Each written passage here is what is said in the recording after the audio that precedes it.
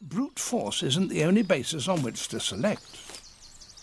A female springtail is bigger than a male, and she prefers a partner who can give her a sustained head-to-head push.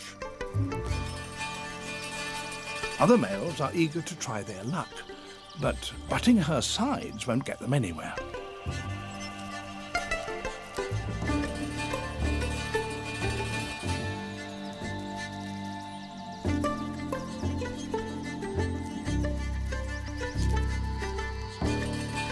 She seems unimpressed by any of them, but one is determined to stay as her dance partner.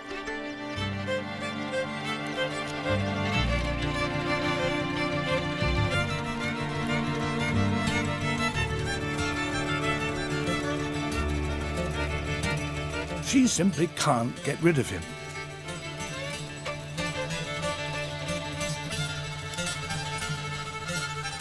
He confidently signals victory with a couple of fancy twirls. Then he deposits a droplet of sperm onto the leaf, and she graciously takes it on board.